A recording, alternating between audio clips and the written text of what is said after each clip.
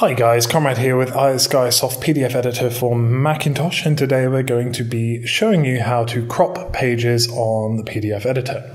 So say you want to take the top area of this page and crop it right down to size. We can click Document and then Crop Pages, and what we can do then is use our cursor just to bring in those thumbnails here. And there we go. Let's get this nice and small. There we go. Small like it.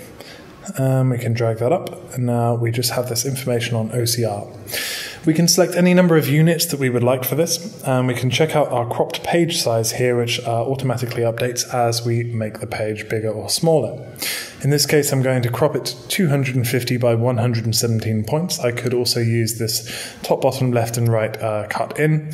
And I'm also able to crop for any page range that I wish.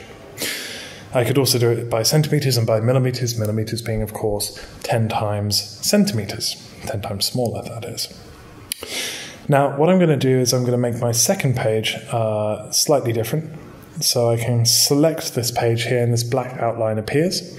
Click my edit button.